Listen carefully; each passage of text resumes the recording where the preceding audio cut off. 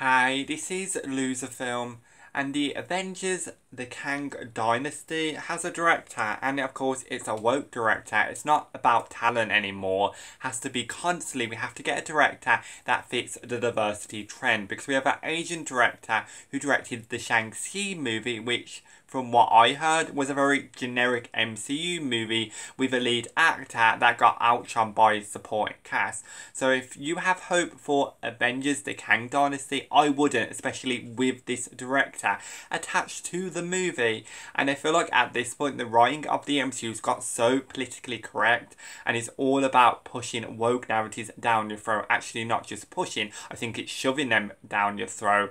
And I feel like this new Avengers movie is going to be the worst Avengers movie today, even though I feel like the last Avengers movie, Avengers Endgame, is overrated, overhyped trash that absolutely has a plot full of plot holes and makes no sense and disrespects the OG Avengers at the end of the day.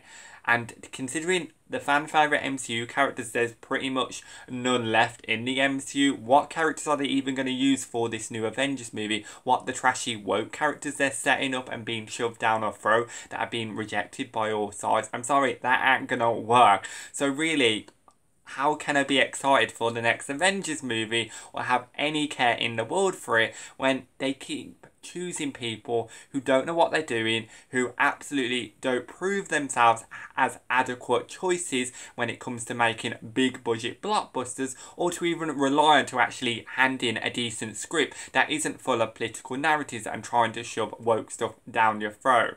But of course the MCU fans are going to clap and act like, oh my god, Kevin Feige, this is a great choice you chose to direct the next Avengers movie. It's definitely going to be so good. When actual fact, when it does come out, I feel like a lot of people are going to be more critical towards the next Avengers movie than they were towards Avengers Endgame. Because people are not so dumb anymore. They're waking up to the crap that the MCU has become.